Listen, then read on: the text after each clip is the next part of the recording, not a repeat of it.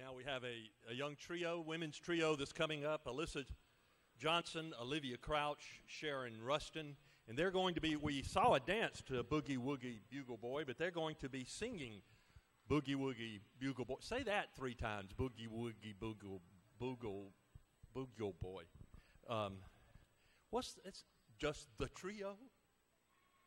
The trio. Here they are.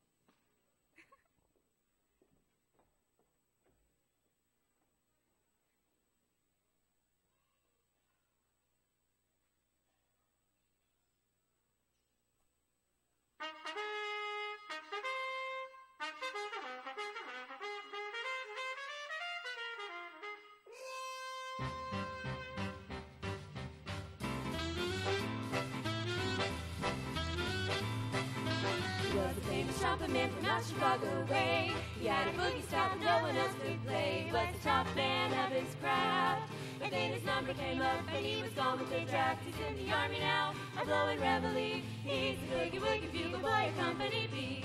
They made him blow a bugle for his Uncle Sam. It really brought him down because he couldn't jam. The captain seemed to understand, because the next day the cat went out and drafted a band. And now the company jumps when he plays reveille. He's the Boogie Woogie Bugle Boy of Company B. A toot, a toot, a toot-a-yard, a toot, he blows an 8 to the bar.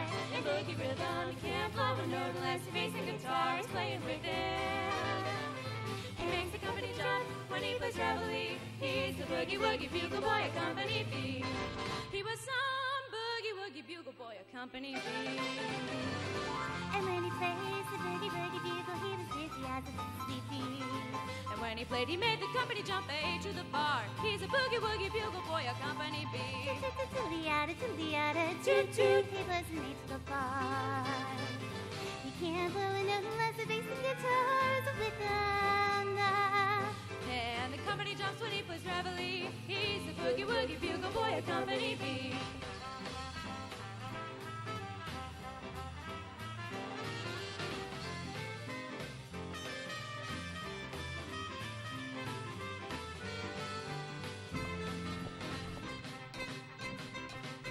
He puts the boys to sleep with Boogie every night and wakes them up the same way in the early bride. They clap their hands and stamp their feet because they know how he plays. When someone gives him a beat, he really breaks it up when he plays reveille. He's the Boogie Woogie Bugle Boy of Company B.